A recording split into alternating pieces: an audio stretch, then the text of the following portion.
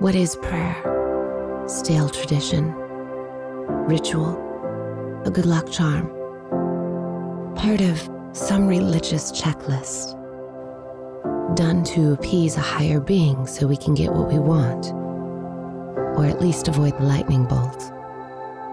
Prayer has been redefined and twisted and confused, but at its essence, prayer is simply talking to God, the God who spoke the universe into creation, who gives us life and breath, who holds all things together.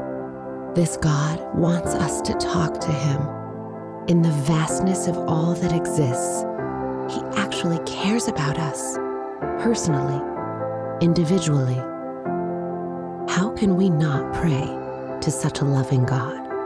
Wherever we are, how can we not thank him for what he's done, or cry out when we need help, when we need forgiveness, when we're afraid, when we give thanks for our blessing or question where our next meal will come from? Why would we live a life apart from him? It's not about formula. How could any posture or well-chosen word impress the author of time and space? It's simple obedience. God has made himself available to us. He wants to hear from us.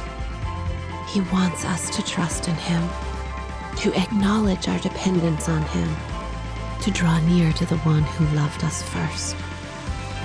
Approaching with confidence because Christ has torn away the veil. He's washed away the sin that kept us from his presence. And we live in relationship with our Lord. And so we ask that his kingdom come, his will be done on earth and in our lives as it is in heaven. That is prayer.